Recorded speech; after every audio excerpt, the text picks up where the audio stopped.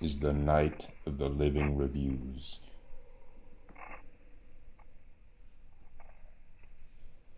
For our first review today, let's look at this one. Very sluggish combat and traversal, hilariously hostile inventory system, but overall entertaining and cinematic, except for voice acting. Experience with quality atmosphere and progression. Save states abuse is required to not get cancer. Well, what do we think? What game could this be? What could it possibly be? Oh, it's the classic Resident Evil 1 for the PlayStation 1. Well, what do we think? Do we agree with Solitude SF? Is this Resident Evil a 3-star game with hilariously hostile inventory system and cinematic? I hope this is not Chris's blood. Well, what have we here? A very competent and well-made Souls-like. I'd probably even say it's the best non-From Software one made. Only real downside is the game can feel very overwhelmingly difficult at times. A well-made Souls-like that's not made by From Software. What could it possibly be? These are the only things I have to say about this game. It's just like From Software games, just Souls-like, and of course, we're talking Lies of P. Thank you, Grimmeth66, for this 4.5-star review on the PlayStation 5 version of Lies of P, and I congratulate you on completing this game. Alright, up next is a classic, I hope to say. Let's see. This language is not my first, I think. Yuffie tiene autismo grado 7. I hope I'm right there. What could this game possibly be? Something about Yuffie. I don't know. I feel like I've heard this name before.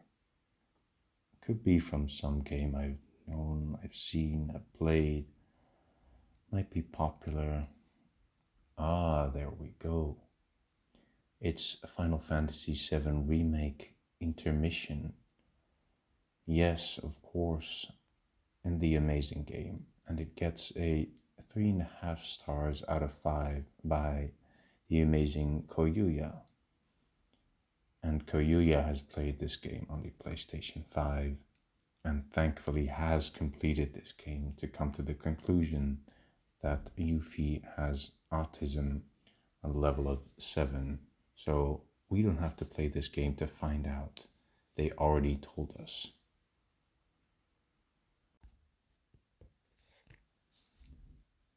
FPS shooter.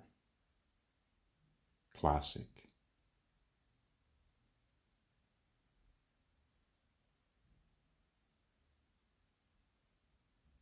Counter-Strike 2. Completed on Windows PC by Tikitai for 3 stars out of 5.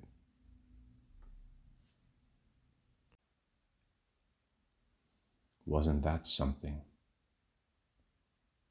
Nothing is more fun than playing this game with friends and each of 3 people controlling a specific character, where you get to play the cop and menacingly circle the android accused of murder in the interrogation room. I have no clue. What android has ever murdered anyone? Why would a cop be interested in an android? What do a cop and an android have to do with each other?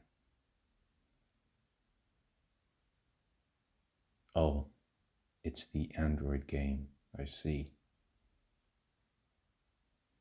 Thank you, Gallifrey Fallen, who completed Detroit Become Human and gave it 3.5 stars out of 5.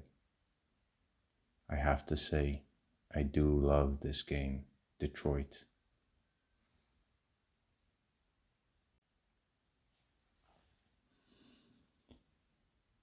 What did the android say to the Gex player?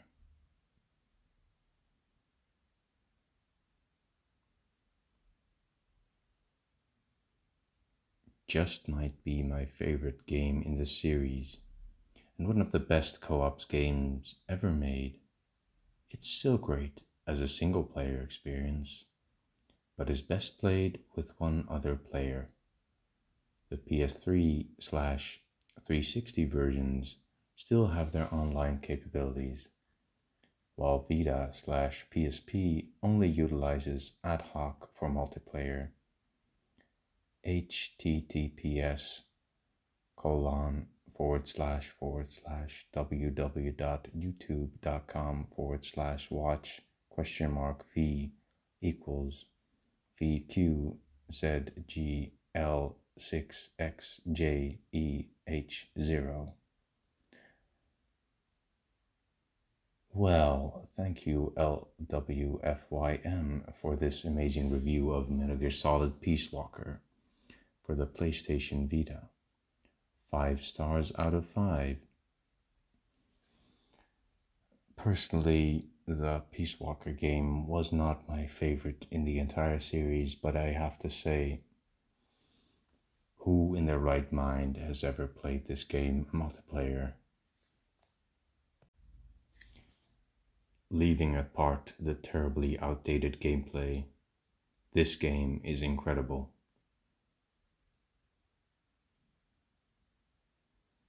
As a fan of games where you do not play it, I have to agree. Thank you,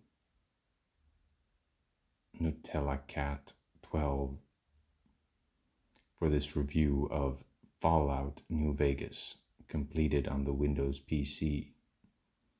3.5 stars out of 5.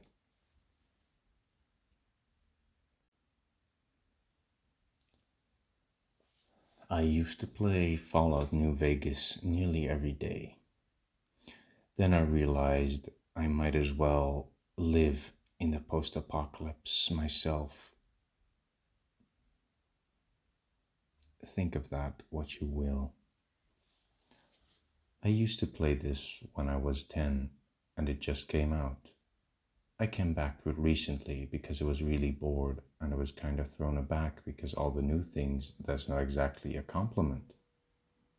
I kind of just wanted to cook a bunch like a normal mama game, but I was thrown into weird Farmville-esque side modes and a fishing minigame, and everything I did, a thingy would pop up where it asks me to watch an ad to get coins or something. Honestly, the cooking portion itself is fun. You have like 4 starter dishes and they're pretty fun to cook. The rest of them you either unlock with the mission system by logging in every day, or, and this consists of the majority of it, buying them, which is obviously pretty egregious. There's like 10 different food taka, but it is a free mobile game, so I can't be too hard on it. I see that some people really love this game, so it's probably just a thing of preference with all the game modes. But if you want a mobile mama game, just install a DS emulator, honestly.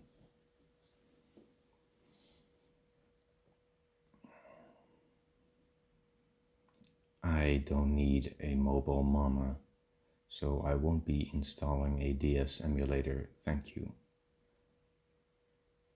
This review by Veraformer for Cooking Mama Let's Cook on the iOS, I believe, for 3 stars. Sadly, they have not completed the game, they have only played it. Today we've learned that the only good games come from Japan. For Metal Gear Solid Peace Walker was the only 5-star review. It was the best game simply because it had multiplayer. It's the best multiplayer. It's co-op, it's multiplayer. You can play it by yourself, but it's better to play multiplayer. And sadly, the classic CS2 is not up to par. No 5 stars, only counter-striking. Terrorists win.